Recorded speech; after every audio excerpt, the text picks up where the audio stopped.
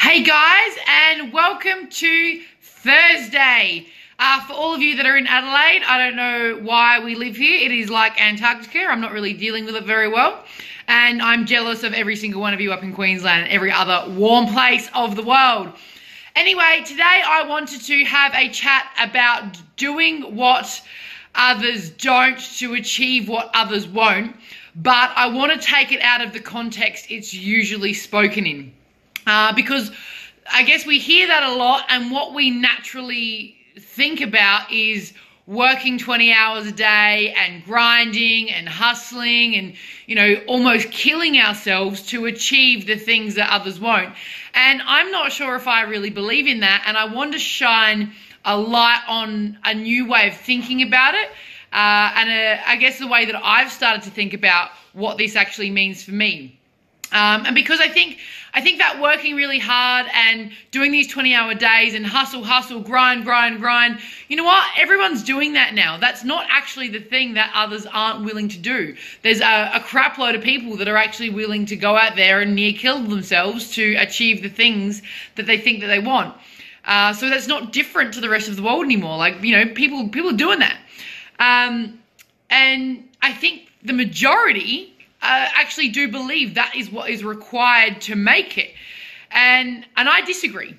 What would happen if you actually didn't do that? What happens if you didn't work crazy ass hours and hustle and grind and, push yourself to crazy limits where you are, going through burnout and getting sick and, don't even know where your friends are anymore because you've been working.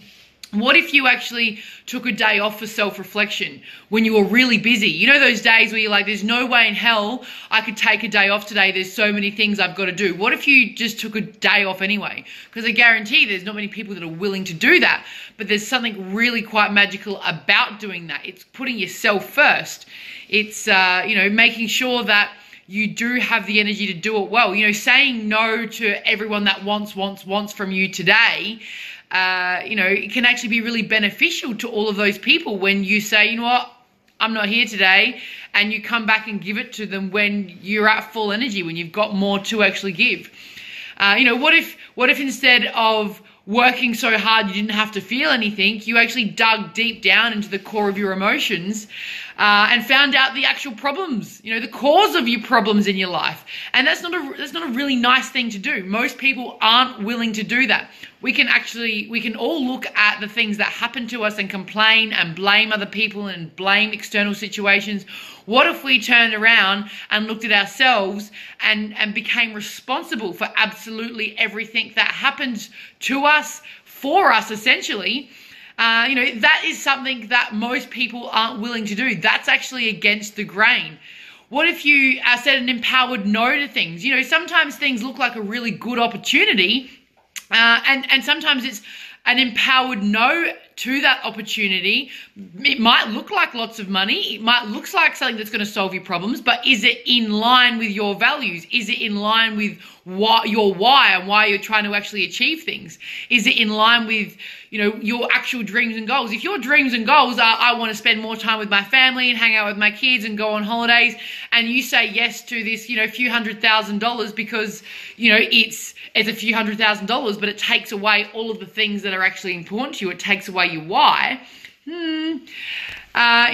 What if you actually looked at the people around you and removed yourself from the people that aren't helping you get there, and you stopped listening to all of the opinions of everyone else and stop needing the opinions of everyone else? What if you made room for people that support you, empower you, and lift you? What if you stop listening to the opinions of everyone else, and because actually they're projecting their own fears on you most of the time, and listen to your own voice?